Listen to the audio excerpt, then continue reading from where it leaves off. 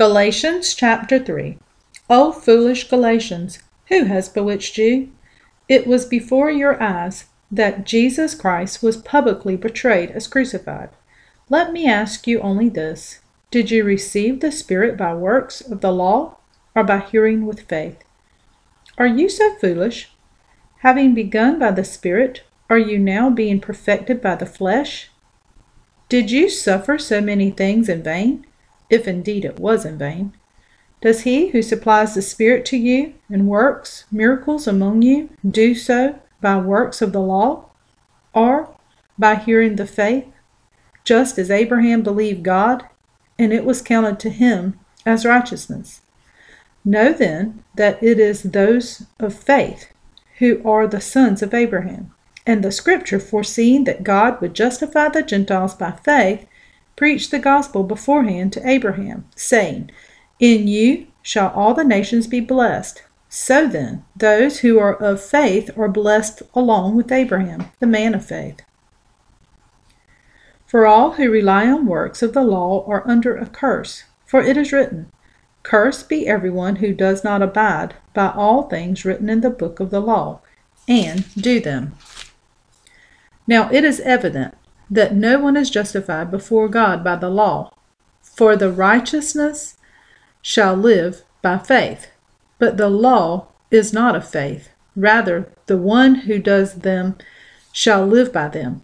Christ redeemed us from the curse of the law by becoming a curse for us. For it is written, Cursed is everyone who is hung on a tree, so that in Christ Jesus the blessing of Abraham might come to the Gentiles, so that we might receive the promised Spirit through faith.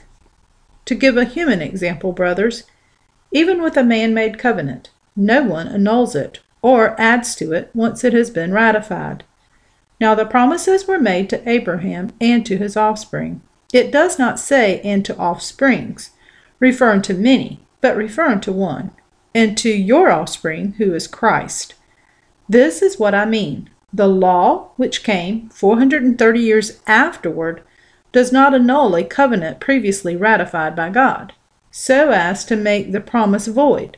For if the inheritance comes by the law, it no longer comes by promise, but God gave it to Abraham by a promise. Why then the law? It was added because of the transgressions, until the offspring should come to whom the promise had been made.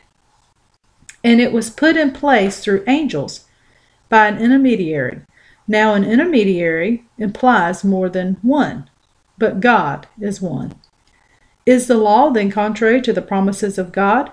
Certainly not. For if a law had been given that could give life, then righteousness would indeed be by the law.